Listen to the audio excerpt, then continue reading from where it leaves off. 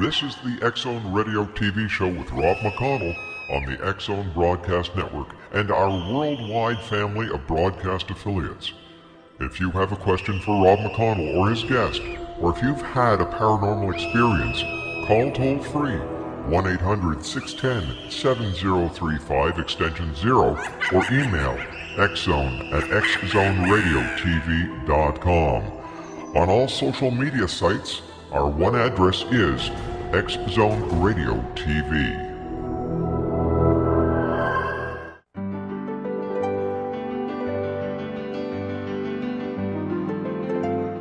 Named one of the world's greatest psychics, Elizabeth Joyce is now giving readings worldwide via Skype. Elizabeth Joyce is recognized for her clairvoyant ability to help find missing persons, her analysis of dreams, past life regression work, mediumship, and her accurate predictions. Elizabeth has been a frequent guest on the X-Zone Radio show with yours truly, Rob McConnell, now for several years. For an appointment with Elizabeth Joyce, call 201-934-8986 or Skype at elizabeth.joyce. And for more information, you can always visit Elizabeth Joyce online at www.new-visions.com.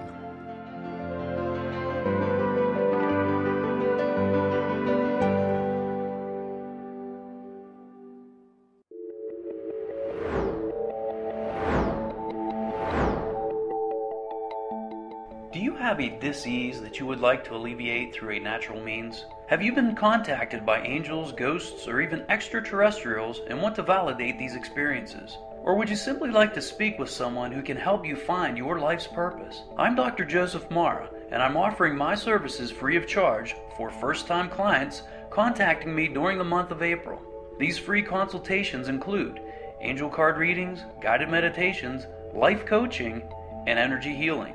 If you have always wanted to explore these types of experiences but were skeptical or simply could not afford them, then take advantage of this free special offer. Contact me through my website, aguidinglight, spelled LITE.com, to schedule your consultation today. Until then, I offer you love, light, and laughter.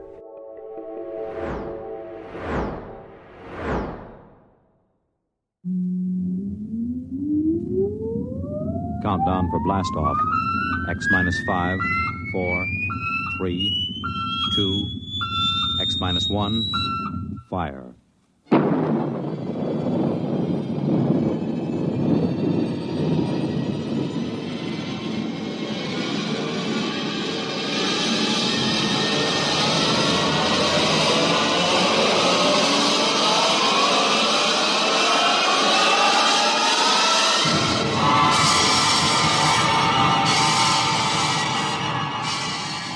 From the far horizons of the unknown come transcribed tales of new dimensions in time and space. These are stories of the future, adventures in which you'll live in 1,000,000 could-be years on 1,000 maybe worlds. The National Broadcasting Company, in cooperation with Street and Smith, publishers of astounding science fiction, presents X minus 1.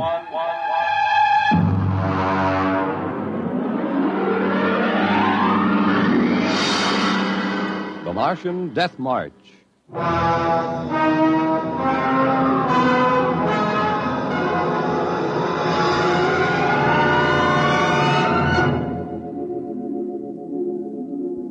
I've always been interested in lost causes.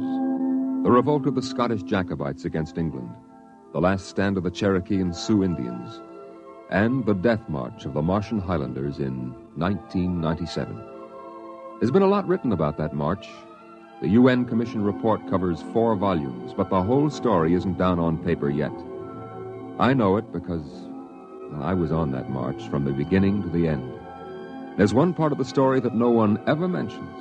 The Martian Death March of 97 was led by an Earthman.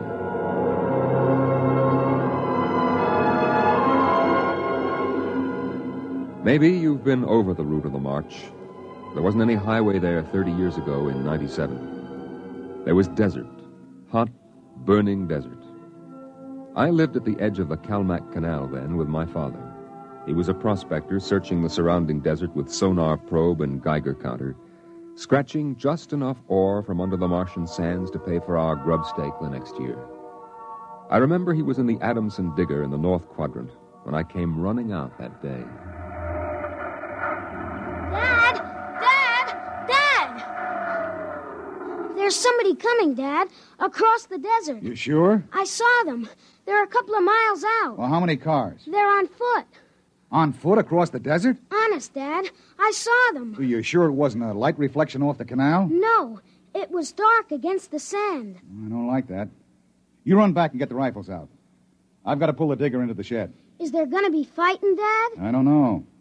I got a whole year's ore piled out back in the bins, and I ain't going to lose it to no claim jumpers. You go back to the shack and break out those rifles and see they're loaded, you hear? And jump.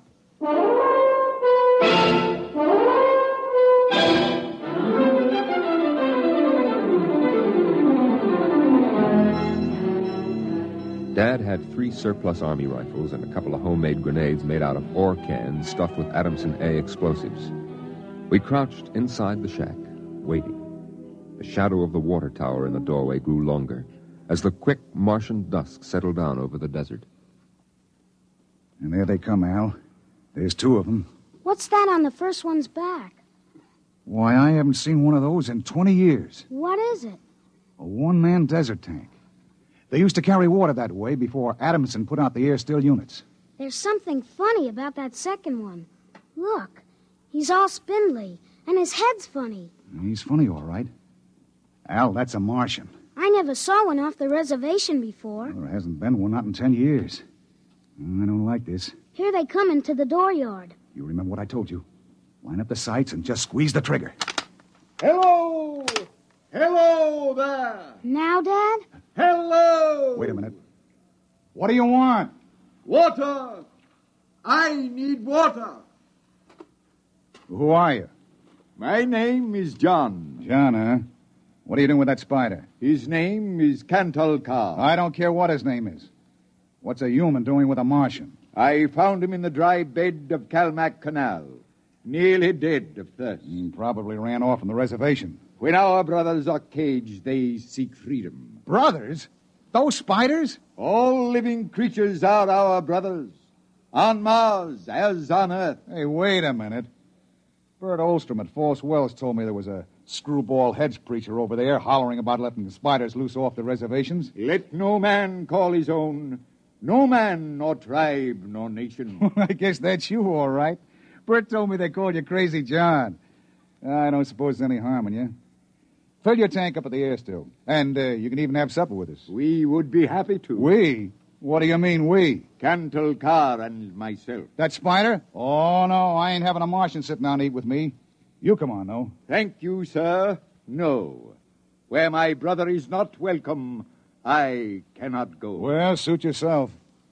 Al, get the key to the water tower. Come out here. All right, Dad. And put away the guns. We won't have any trouble from these 2.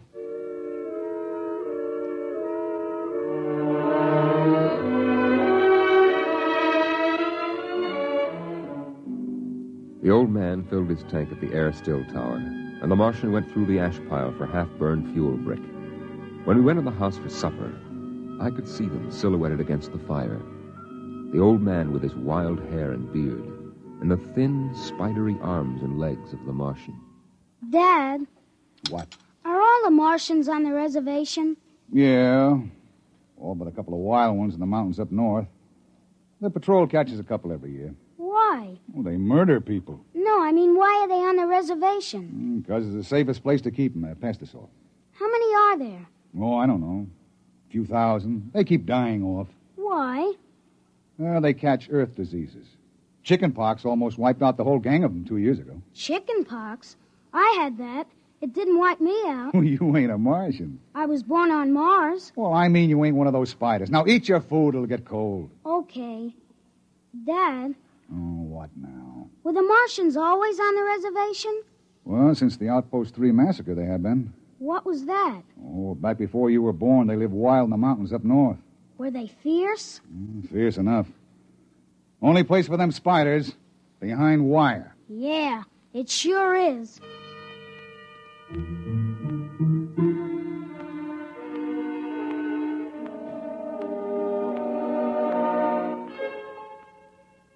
Out in the dooryard, the campfire flickered at the base of the water tower.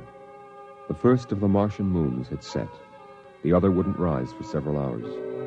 I could hear the sandpeepers out in the desert as I stood there. The old man and the Martian were sitting on the ground, huddled close to the fire. It gets cold fast on the desert when the sun goes down. Is that you, boy? You can come up to the fire if you like. My dad wouldn't like it. All right. But I'm not afraid of no spider. No, there is nothing to be afraid of. How come his arms are all skinny? Ask him. Does he talk? Yes, his name is Kantalka. It is, huh? Hello. Hello, boy. He talks funny. It is not my language. Why isn't he on the reservation? You can get in trouble helping spiders to escape. No man has the right to imprison the innocent. They that are enslaved will be freed. They that are in sickness and misery will be comforted. They that are exiled in a strange place will be restored. My dad says the spiders are treacherous, cowardly, murdering savages. That's what he says. Boy, there was a time on this world when there were no Earthmen, when the ships and the machinery of Earth were unknown. Then the people of the highlands lived in peace. But today they are a handful, starving, dying behind the wire. But the reservation isn't so bad. Our home is in the mountains of the north, not the desert. I heard a voice which cried out to me in the desert, "Go to your brothers." Do they really call you crazy, John? I have been called many things.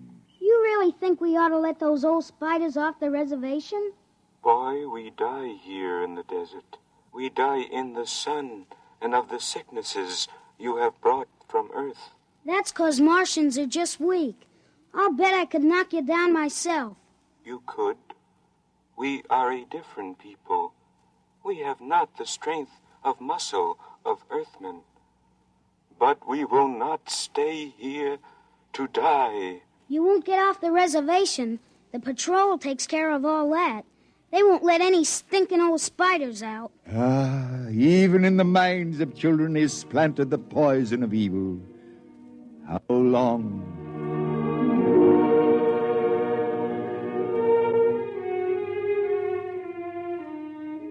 That night through the window, I could see the flicker of the old man's campfire. He was walking up and down now, shouting, singing hymns, verse after verse, his white beard catching the light as he passed behind the fire. The Martian sat slumped over, his thin, spindly arms folded across the huge barrel chest that had developed over the centuries as the air of Mars thinned and escaped into space. In the morning, I looked out, and they were gone. Looking back now, we wonder how they did it. The high-voltage wire around the reservation carried a fatal charge. The patrolmen in the tower had 50-caliber machine guns. The desert around the camp was mined heavily. Yet, at dawn, August 7th, 1997, they broke out. I was down at the dried-up canal bed hunting sandpeepers when my father came running after me. Al! Al! Here I am. Come on, back to the house. What's the matter, Dad? You shut up and run.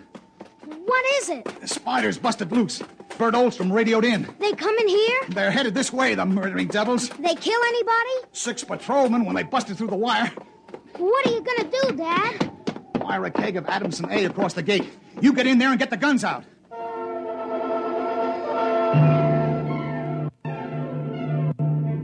I got the rifles and shoved a full clip in each one. Then I slipped a primer fuse in the homemade grenades and lugged them out to the porch. Dad was running lead wires back to a detonator from a half keg of Adamson A he'd set across the gate. There. And that's it. Now give me one of those rifles. Will they be here soon? You can see the dust over the rise. Murdering spiders. What'll they do? I don't know. Now make sure you get a good sight, Al. Don't waste any bullets. There they are, Dad. There they come. Oh, wait a minute. Hold up now. I want to get a good shot. Let him get closer. Dad, that's Crazy John up in front. There. He's taller than the spiders. You can see his beard. You're right. That renegade rat. He probably helped him break out of the reservation. Listen, Al. If anything happens to me, you ride out back to the shed. You can hide out in the empty ore bins till they go away. Now, you got that? All right, Dad. We're going to come in. The spider's shouting something, Dad. Probably a trick. Get down a little, Al. You're in the way. We're coming in. I got him clear now. Right in the head. Up a little now. Got him! Got him, Al. Dad, look out! They've got guns! Down! Get down! Oh! Dad! Get out, Al! Get out to the shed! Dad, you're hit! Go on! Those spiders are going to rush. Now get going! No, I can't let you! Shut up and get out of here, you hear? Get out of here!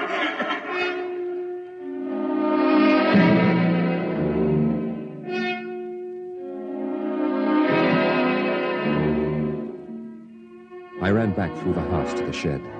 Behind me, I could hear the Martians sweeping up to the dooryard. Then suddenly the ground shook, and I could feel the dull concussion waves hit my ears as the Adamson A exploded. I could hear the high, whispered screams of the Martians and the rattle of fragments on the metal roof of the shed. I dived into the empty ore bin and slammed the hatch almost shut. I sat there waiting. And then suddenly a shadow fell across the edge of light, and the hatch slid open on top of me.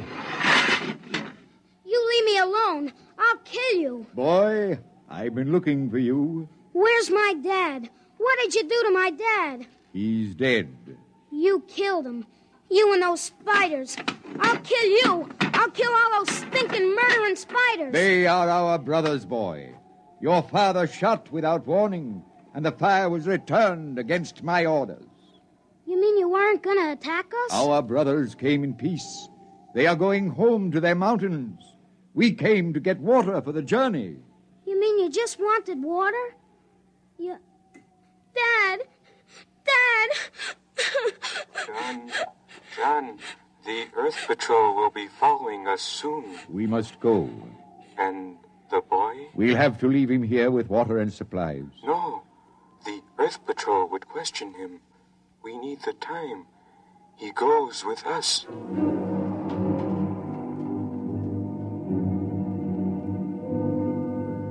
They tore the Adamson air still from the tower and mounted it on poles.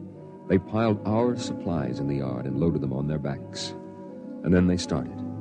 I marched with the old man at the head, and the column stretched out behind us on the desert. I turned to look back at our house, but the sun was behind it, blinding red.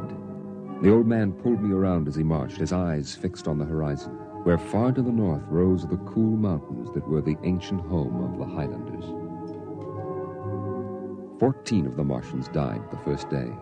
They dropped to the side of the column when they could go no farther, and died. But the march went on.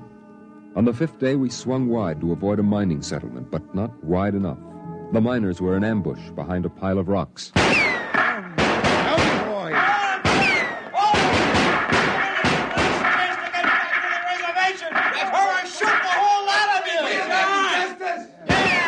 I shall lead them home, home to the promised rest, home to the mountains. March forward! March forward!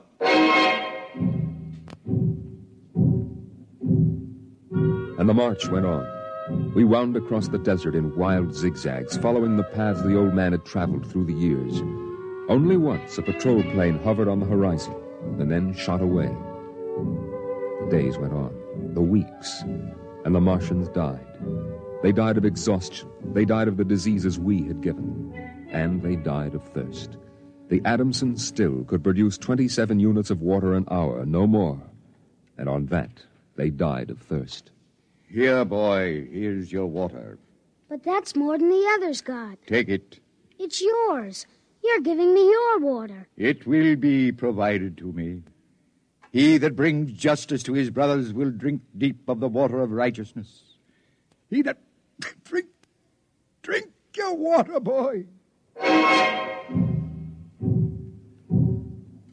Across the desert, from the Kalmak Canal to Fever Dip, past the towering mesas of the Higgins Badlands, across the dry sea bottoms they marched.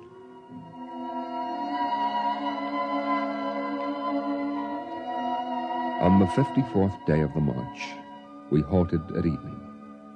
The air was thinner, colder now. The rations had long since been exhausted. I lay down to sleep wrapped in the old man's coat. Early in the morning, before sunrise, I woke suddenly. The ground mist that had covered the desert the night before was lifting slowly. I saw the old man standing by the burned-out fire, the vapor swirling around his legs in the cold light of the false dawn, edging his wild beard. Go back to sleep, boy. I can't. The end is near. I have led them through the wilderness, dry shod across the seas, and before us lie the mountains. You mean we're almost there? When the mist is taken from the eyes of man, the place of refuge can be seen. You mean the mountains? It's over. We're there. I have led them to their home, and I must go back to the desert. You mean alone? Even now, I hear a voice in the wind. Carry the message to the men of Earth. Bring to this new world the message of the old. All beings created in the universe are my brothers, and he that harms my brother harms me. Goodbye. Goodbye, boy. You'll be safe now. Goodbye, John. Goodbye.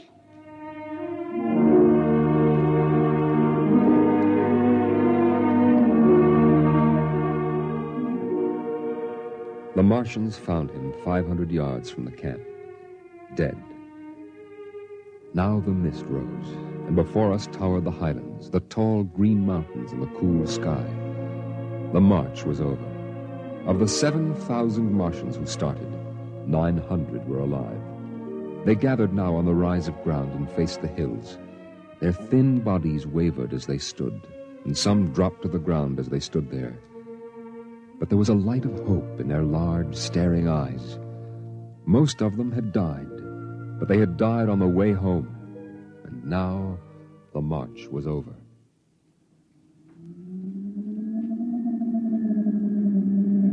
Then the patrol planes were spotted on the horizon, and within 10 minutes they had landed.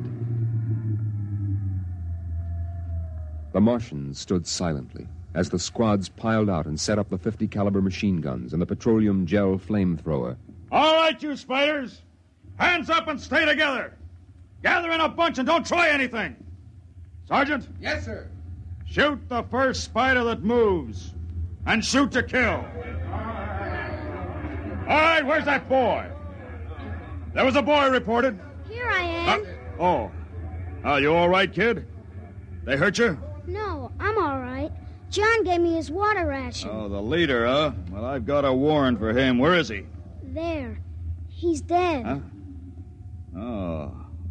Well, just as well. I'd hate to be him in front of a settler's jury. What are you going to do to them? The spiders? See those transport planes coming in?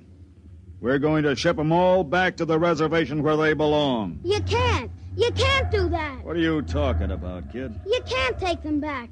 They're home. John said they were home. You can't take them back. It isn't fair. I won't let you. I won't let you. I won't let you. Hey, let go of me. Sergeant. Yes, sir. Peel this crazy kid off me. All right now, kid, take it easy. I must be shot. Can't believe he's safe now. Yeah, I guess that's it. All right, you spiders, step it up. Move along to those transport planes. It's all over now.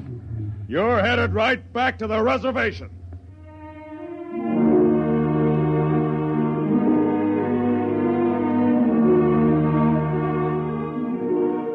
They separated them in groups of 50 and loaded them on the planes.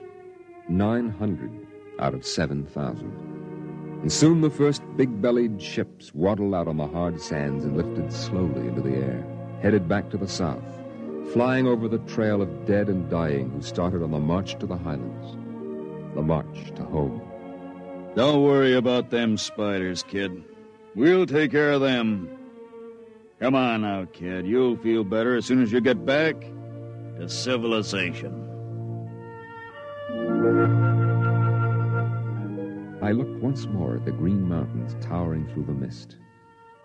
And then Just before the motor raced, I saw John. Crazy John propped up against a dognut bush where the Martians had placed him. The wind from the south gave the wild hair and beard a rippling life. He faced the hills, the home and rest he had promised his brothers, as he led them through the wilderness of Mars.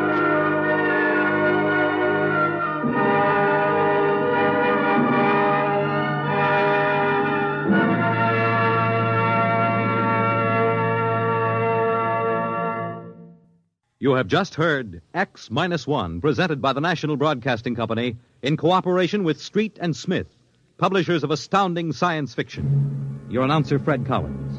X-1 was an NBC Radio Network production.